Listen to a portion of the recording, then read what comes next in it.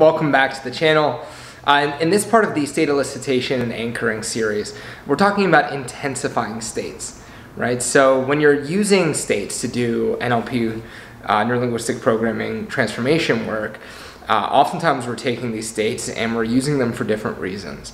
And we want the states to be sufficient enough in power, right? So if we're going to be using collapsing anchors, like we're going to be doing later on, you want to make sure you have a strong resource. Furthermore, it just feels good to have a nice, strong state.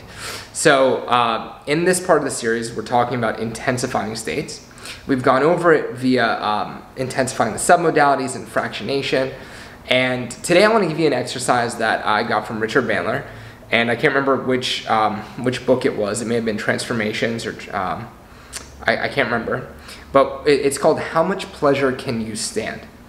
And the way we're going to do this is we're going to, one, elicit a state using any one of the exercises that you know how to do already. And once you have that state, then we're going to imagine an image of yourself feeling the state twice as intense.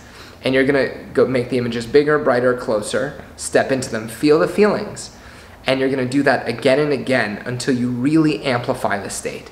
So I'm going to go through the exercise with you now, and I'm just going to ask that you do these exercises with me.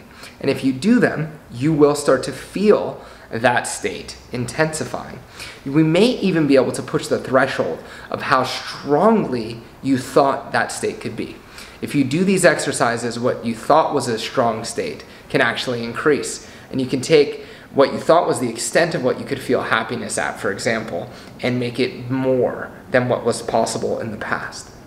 So the first thing you're going to need is a time when you felt really good. And so I'm going to pick a state of happiness to do this, but you can pick any state. And so remember that time. In order to remember it, you're typically going to remember it in terms of mental imagery or internal dialogue. So go ahead and remember that time.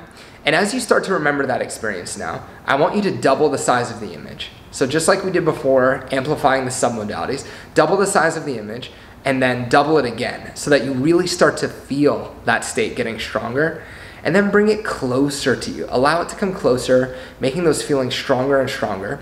Step inside of it.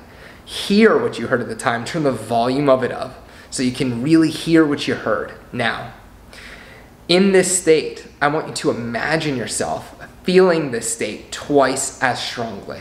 So see yourself, see the look on your face, the way you're standing, the way you're breathing, the way you'd move if you felt this state twice as strong.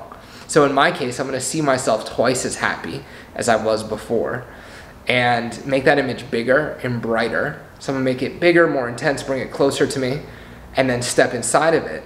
And when you step into it, you can feel those feelings growing more intense.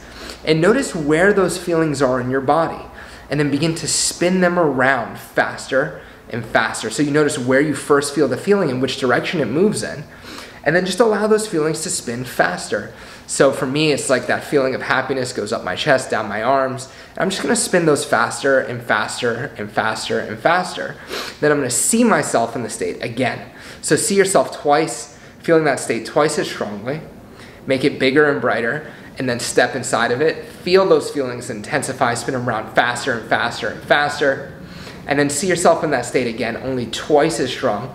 Make the image bigger and brighter, bring it closer to you, and then go ahead and step inside of it so that you can feel those feelings spinning round and round and round.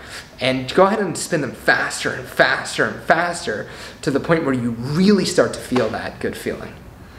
This exercise is called How Much Pleasure Can You Stand? And the point of it is to take what you thought was the limit of a good feeling and then to begin to amplify it more and more. And if you do this, what you're going to realize is that actually you had beliefs about how good you could feel in the past. And doing exercises like this one will blow what you used to think was a good feeling out of the water. Make sure you like, comment, subscribe, hit the bell to get more life-changing videos like this one.